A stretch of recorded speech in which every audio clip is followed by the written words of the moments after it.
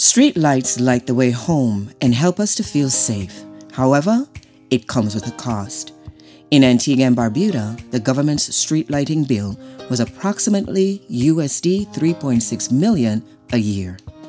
Assistance came from a coalition of partners, the Caribbean Development Bank, the European Union, and the United Kingdom, working together under the Sustainable Energy for the Eastern Caribbean Program, or SEEC.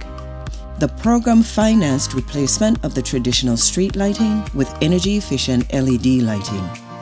It's expected to reduce energy consumption by 4,900 megawatt-hours a year and save 3,200 tons in carbon emissions.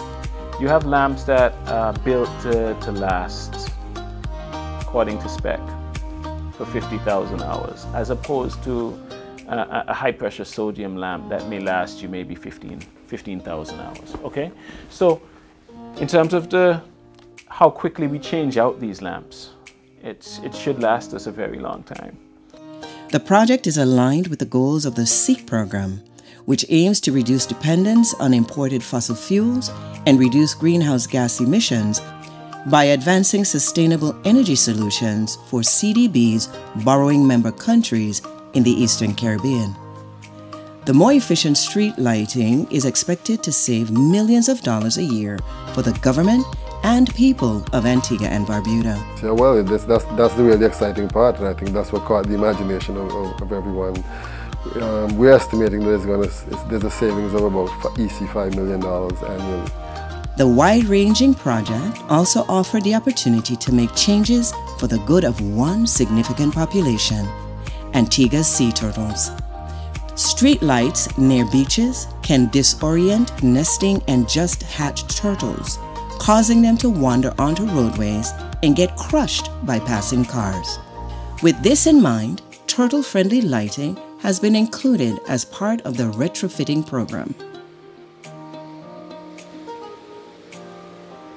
It's a huge impact within the sea turtle and the hatchlings. We have no hatchling cross the road from ever since. Before that, I usually get calls. Sometimes I may have like these little gauze around the nest. Sometimes people take them off because they want to take them home, and it wasn't helping to keep the hatchling inside, so they still cross the road. But now that we have the sea turtle friendly light, we don't have to put no gauze on the beach to protect the nest, so to speak. As of October 2019, 95% of the streetlights in Antigua and Barbuda have been retrofitted, lighting the way for a brighter future of energy security. Previously, the lights that were there, when they were operable, they were dim.